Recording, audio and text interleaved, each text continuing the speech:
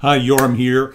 I was not going to shoot another video for a few days, but then I saw something that I thought was so cool and so easy to do that will increase the quality of your Zoom calls or the video that you get from your Zoom calls, especially if you're using OBS and everything, the entire scene comes through just one camera input, that I just couldn't wait to share this. Shouldn't take more than just a couple of minutes. First, I'm going to take myself out, and again, I'm going to share the screenshots that I took while doing this.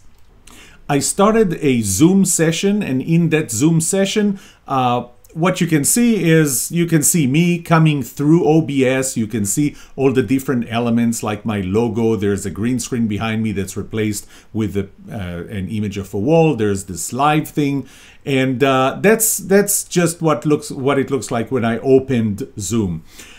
I want you to click on Share Screen. Even if you didn't intend to share anything, click on Share Screen. The next thing you'll get is that screen that shows you what you can share, the different screens, a whiteboard, different windows, specific windows. But I want you to click on that one in the top center, the one that says Advanced. And once you click on Advanced, you're going to get this window. And I want you to check the one on the right, Content from a Second Camera. You can actually bring a second camera with you into Zoom. So you can have two cameras, one of them through your camera input and the other really through the shared window.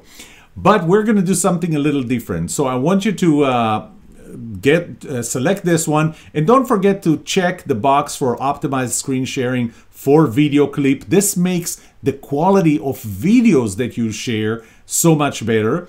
And check the box for share computer sound so that you will get the sound. Once you do that and you click on share here in the bottom, you're going to get something possibly like this. So you're really sharing nothing. And that's because I have multiple cameras that I can share in Zoom. And right now it's not picking any of them for some reason.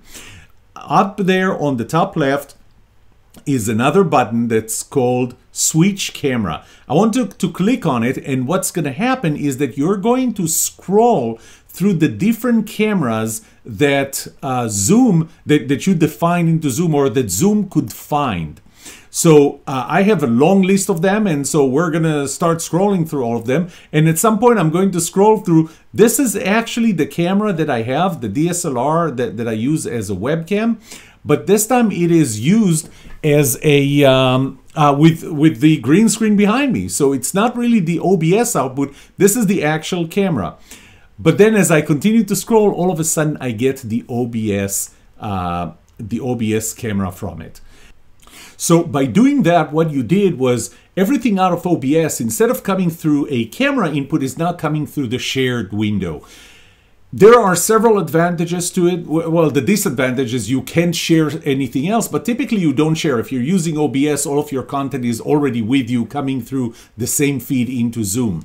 But when you share, remember what happens to the other side, on the other side of this conversation. The share screen all of a sudden becomes the big screen. You don't have to tell them to pin you to the top. You don't have to tell them to go to speaker mode. And if somebody else speaks, your big screen share is still the one. That's not even the reason why I told you to, why I suggested to do that.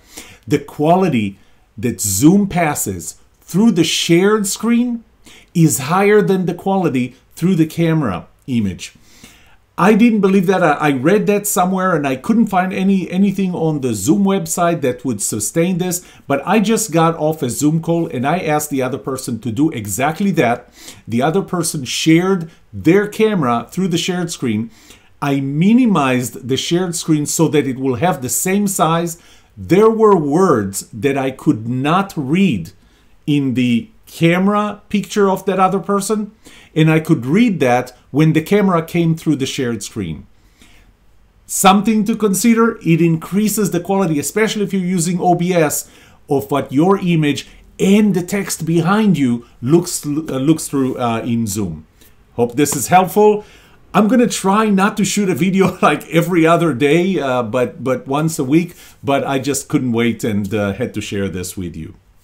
Be good, stay safe, may trust be with you.